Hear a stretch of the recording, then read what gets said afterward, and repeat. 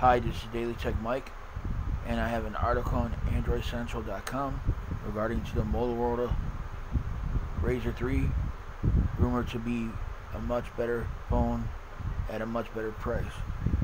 The Motorola Razor 3 is starting to sound pretty good with the latest pricing rumor. A new rumor suggests the Motorola Razor 3 will launch at a cheaper price point than its predecessor.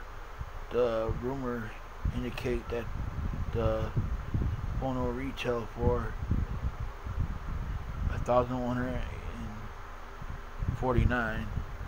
There was reportedly being only one color at launch, with more arriving at a later date. The Motorola Razor 3 could launch relatively soon, and rumors point to a flagship foldable arriving at a much better price than its predecessor. The latest rumor arrives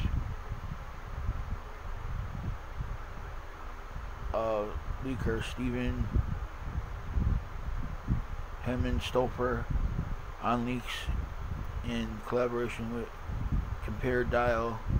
According to the leak, the Motorola Razor 3 will cost $1,149 when it launches later this year. Of course, that's not exactly cheap, but that's a significant discount considering the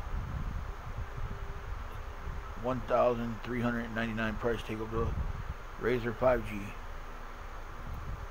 Says the news of a relatively cheaper price tag is welcome for one of Motorola's anticipated launches of the year. The Razor 5G was a good phone, but it was expensive at launch point, featuring sub-flagship specs, making it a hard sell. However, the up-and-coming successor expects to be powered by the new Snapdragon 8 Plus Gen 1 flagship chipset, sport a new design with a larger display, 12 gigs of RAM,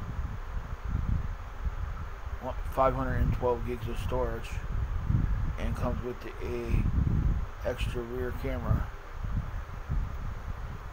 Of course, it will still have to compete with the best foldable phone from companies like Samsung.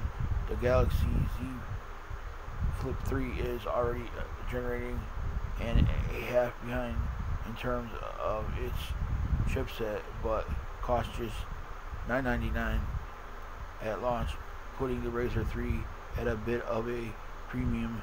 However, given the leaked Motorola's new design for the Razor, the company may be looking to steal some mindshare from Samsung's upcoming foldable.